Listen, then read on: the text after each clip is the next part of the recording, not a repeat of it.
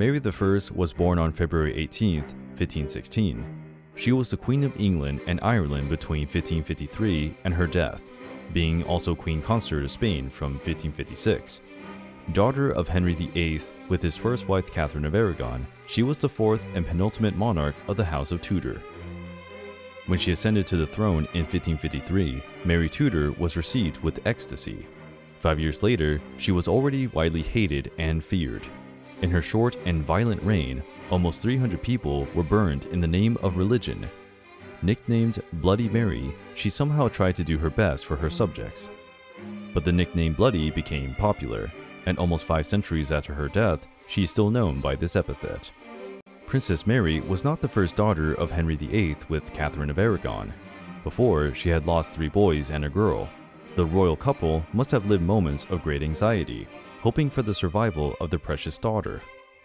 Princess Mary was received with a huge baptismal ceremony. A source of pride for her father, Mary was the greatest pearl in the kingdom, but that doesn't mean they spent a lot of time together.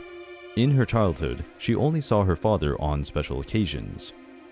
As usual, she was a pawn in her father's diplomacy.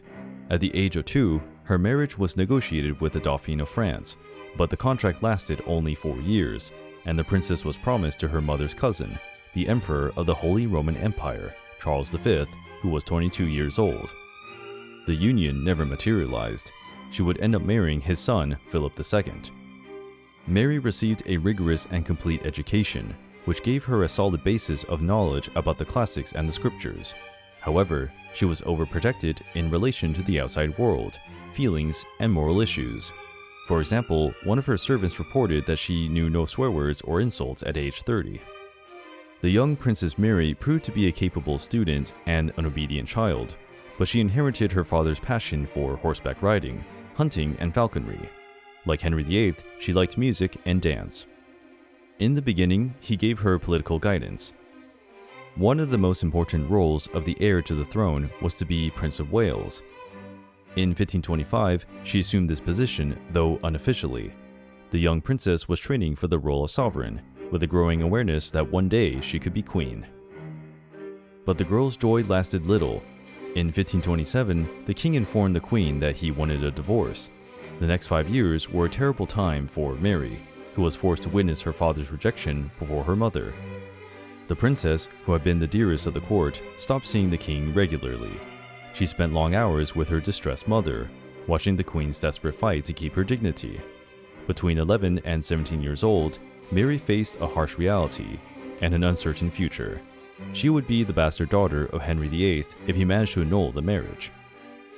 1 month after Elizabeth's birth, Mary lost her princess title and was ordered to move to Hatfield, where she would be the bridesmaid of Prince Elizabeth.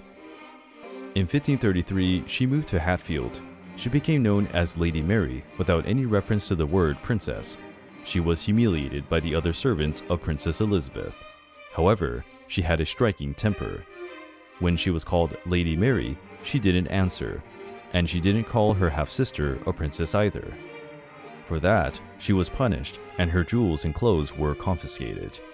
Her greatest stalker was Lady Shelton, Anne Boleyn's aunt, who even slapped her when she claimed to be a real princess. But the most painful thing was her father's visits to Elizabeth, preceded by orders for her eldest daughter to be locked up. 2 weeks before her 19th birthday, Mary fell seriously ill. The symptoms included stomach pains and depression, which would haunt her for the rest of her life. While she was bedridden, battered by pain and fever, there were rumors of her poisoning. Henry VIII decided to take her out of Hatfield. When she moved to live in the royal palace of Greenwich, she quickly began to recover her health. On January 12, 1536, when she was still convalescing, she received the news that her mother had died. 3 years had passed since Mary had last seen Catherine. She was not allowed to attend her mother's funeral. Mary's future seemed bleak, but 4 months later, Henry VIII separated from Anne Boleyn. She was executed, and the king married Jane Seymour. Jane's attitude toward Mary was the opposite of Anne Boleyn.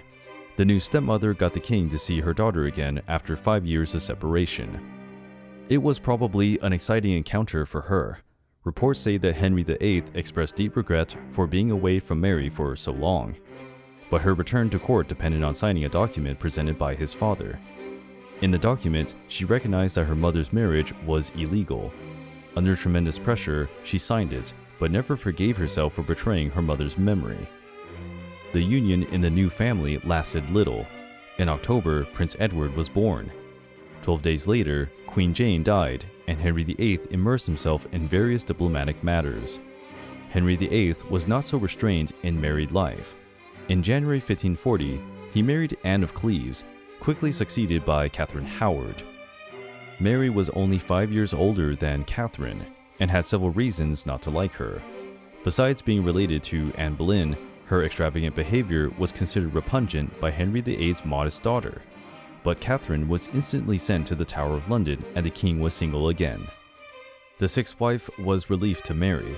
She thought Catherine Parr was an intelligent, pious, and common-sense woman. In the last 4 years of Henry VIII's life, Mary was often at court, in the company of the king, the queen, Lady Elizabeth, and Prince Edward. In those few but precious years, Mary lived with her brothers in a way that had never been possible before. Henry VIII died a month before Mary's 31st birthday. Edward was crowned king, and Mary took precautions and retired to East Anglia. As England, now under Edward VI, moved towards Protestantism, Mary intensified her devotions, attending up to 4 masses a day. She was encouraged by Charles V to keep the Catholic faith alive in England. Because of her religious convictions, she quickly came into conflict with John Dudley, counselor and guardian of King Edward VI. He banned Catholic masses in England, but Mary disrespected the decision. Dudley accused her of preparing a coup. In February 1553, Edward VI became terribly ill. Mary traveled to London to see her brother, but she realized that the king was about to die. Edward VI died on July 6. England plunged into a war for the throne. Dudley's son received the mission to capture Mary, because she would be Edward VI's successor. Dudley's plan was to put his daughter-in-law on the throne, Lady Jane Grey. Mary reacted quickly, declaring herself the rightful Queen of England before her households. She sent a message to Dudley, ordering him to proclaim her monarch. Meanwhile, some messengers were sent to gather nobles and pay homage to the new sovereign. Few believed she could overcome Dudley. Mary, however, had begun her march. Hours after her proclamation, gentlemen and plebs gathered to support her. On July 12th, she was gathering her forces. Mary knew that Dudley was leading an army against her. She prepared her resistance. Her supporters were about 15,000, and one by one, the towns of the southeast started to proclaim her queen. On July 16th, Mary's supporters reached 30,000. On July 18th, Dudley was forced to admit his defeat. The next day, Mary was proclaimed queen in London, among celebrations, bonfires, and the tolling of the bells. With an unshakable belief in her cause, Mary had practically performed a miracle. And on August 3rd, 1553, she triumphantly entered London.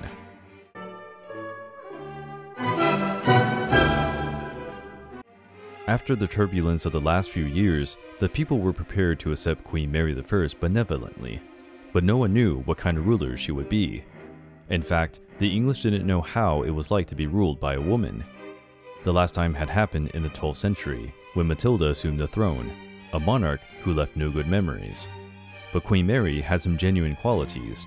She was virtuous, kind, honest, affectionate, and conscientious.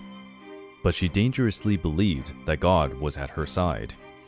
In the first months of her reign, her gentle side was the most visible. She punished Dudley for the coup that had put Lady Jane Grey on the throne, but tried to intercede on Jane's behalf. But, step by step, Mary changed their religious affairs. Strong protests broke out all over the country.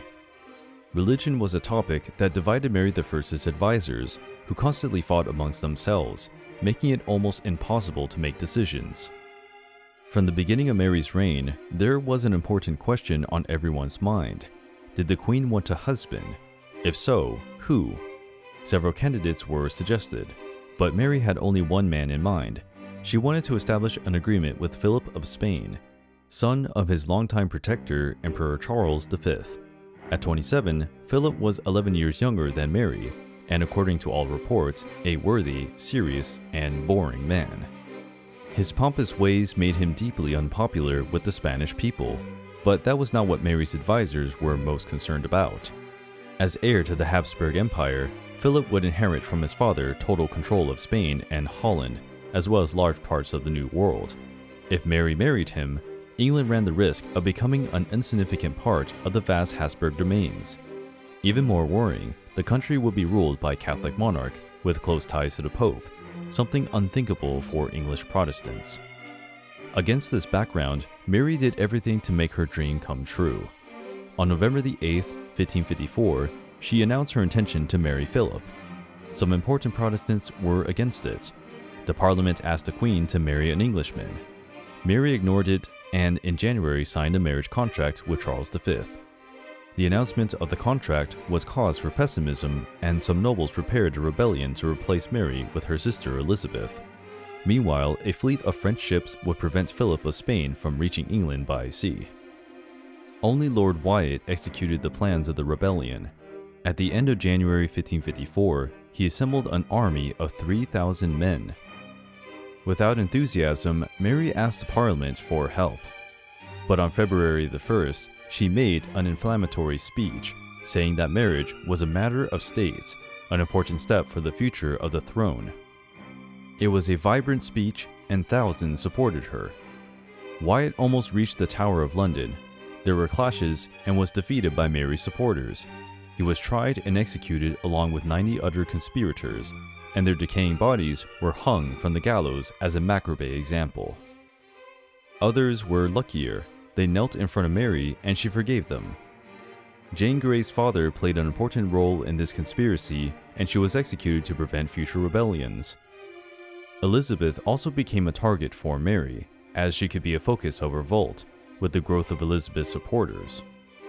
The younger sister was taken to the Tower to tell what she knew about the rebellion, but astutely, Elizabeth managed to distance herself from any association with Wyatt. Even so, she was stuck in the Tower for 3 months.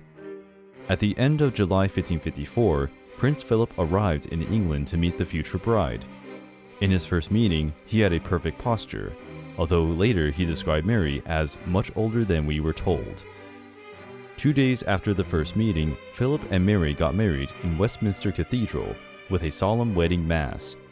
Due to the difference in languages spoken, the royal couple barely communicated at the dance after the wedding. 3 months after the wedding, Mary announced her pregnancy. The positive news made the people look at Philip differently. He began to pressure Mary to be crowned King of England. Mary resisted, as she knew it would provoke the revolt of her subjects. In Easter week of 1555, Mary went to Hampton Court to give birth. By the end of April, there was still no news, and some worrying rumors began to circulate. The Queen's belly was much smaller than before. Would she have never been pregnant? According to reports at the time, Mary had the symptoms of pregnancy, including menstrual interruption.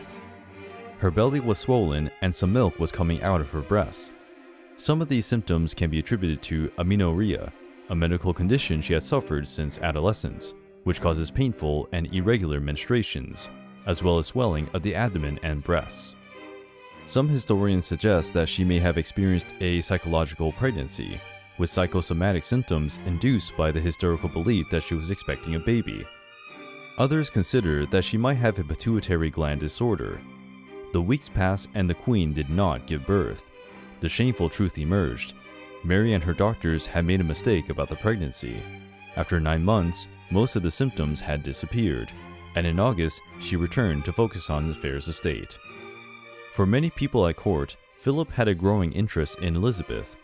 Faced with this, it's easy to guess Mary's feelings when she saw her husband in love with the daughter of the woman who had destroyed her family's stability. It was a sad echo of the last years of Catherine of Aragon.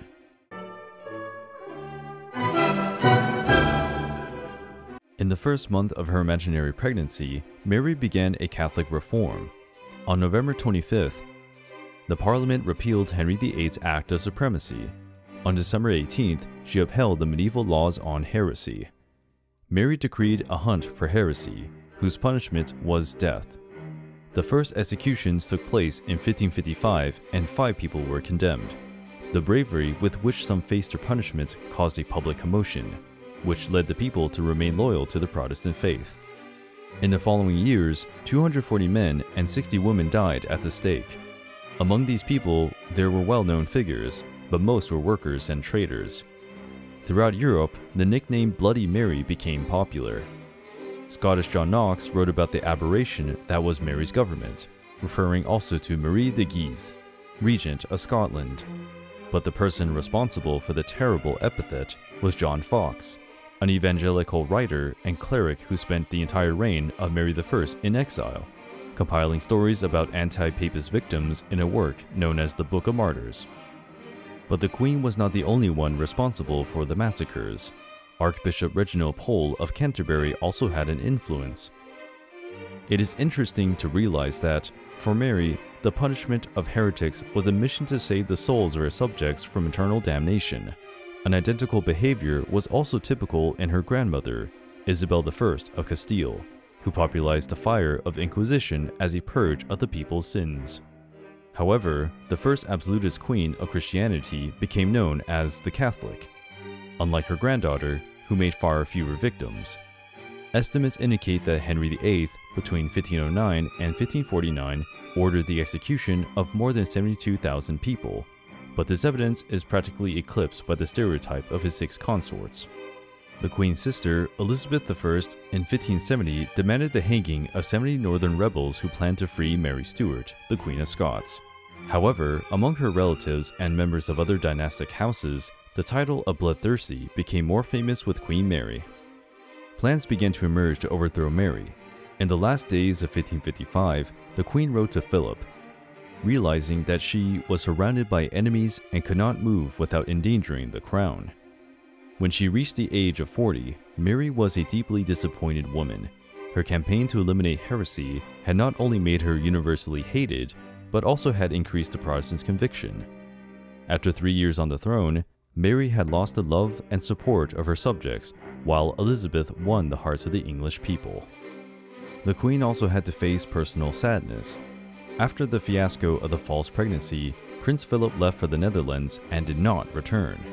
Her letters often sent to her husband were unanswered.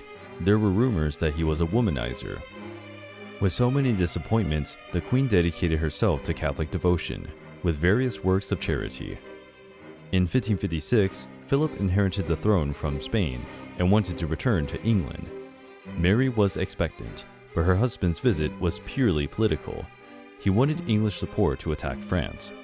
Her husband was cold, and she decided to support the invasion of France, even with opposition from Parliament. In 1557, Philip got some important victories, but the French King Henry II waited for the right time to launch his attack in the port of Calais, the last great English possession in the European continent. For Mary, the loss of Calais was devastating. The Queen thought she was pregnant again. She took her time to warn Philip until she was sure. In December, she wrote a letter saying that she would give birth in March. In February 1558, Mary's advisors pressed her to deal with the country's finances. During her reign, the English economy went into depression and contracted large debts. The problems had increased with the cost of war in France. The Queen was still strangely out of touch. There was a feeling that she was leaving the world. To make matters worse, her closest advisor, Cardinal Pole, was also dying. In May, no baby was born, and it became evidence that the Queen's dilated belly was the external sign of edema, an accumulation of fluid under the skin and inside the body, which usually causes the kidney to fail. As the disease progressed, the Queen became feverish, and in August, her doctors predicted that her death would happen soon. Mary died on the morning of November 17, 1558, at the age of 42. Before dying, she made a gloomy prediction that, if they opened her body after death, the words Philip and Calais will be found in her heart. After her death, many unscrupulous stories about Mary's cruelty began to circulate. For example, she had ordered her father's heart to be burned for the pain he had caused her mother. From what we have reported here, the title of bloodthirsty attributed to Mary is inaccurate. Both in life and death, she suffered all the public and personal pains, when she only wanted to promote the stability of her kingdom, fed by the strong Catholic education. To conclude, it seems much more apt to say that she was the daughter of the circumstances that led her to ascend to the throne, while trying to keep it. Her attitudes are perfectly explainable when analyzing her trajectory. The life of a woman who suffered, loved, and fought for what she thought was right, paying dearly for pursuing happiness in a society that did not see female governance with good eyes, of which Mary was an exponent. What do you think? Do you agree that the epithet Bloody Mary is deserved? Or did she just act according to the circumstances of her time?